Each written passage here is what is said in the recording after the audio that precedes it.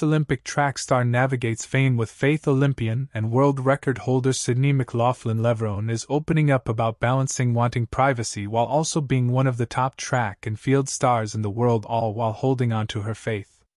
"I think it's cool to be able to represent our sport and have people, recognize track and field and want to watch it," she said on the Journey to Gold Zone podcast. "Especially like younger athletes and whatnot. But I do think it is hard to live life when people are always trying to be in it. So, I do like to live a little bit more private life, but I also love representing our sport, so if that means get a little more notice, then great," she added.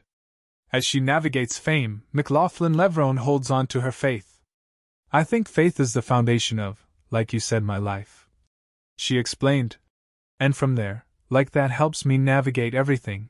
It's the lens in which I view the world through, and so when I am navigating ups and downs and complications, it's looking at it from the lens of, okay, how would God want me to deal with this?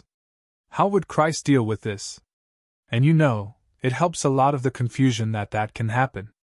McLaughlin-Levrone recently published a book, and the podcast host asked her if she feels like there's pressure to succeed in her other endeavors to the same level as she does on the track. "I think, honestly, as opportunities arise, I just want to do them the best that I can," she said. "I do like to write. Maybe not so much about life.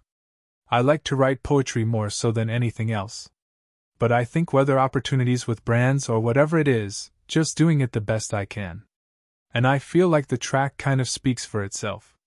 Paris 2024 will be McLaughlin-Levrone's third Olympics, and she expects to secure another gold medal.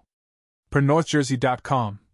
We'll first see McLaughlin-Levrone bright and early on Sunday, August 4th, and potentially all the way up until Saturday, August 10th, in the women's 4x400 meter final.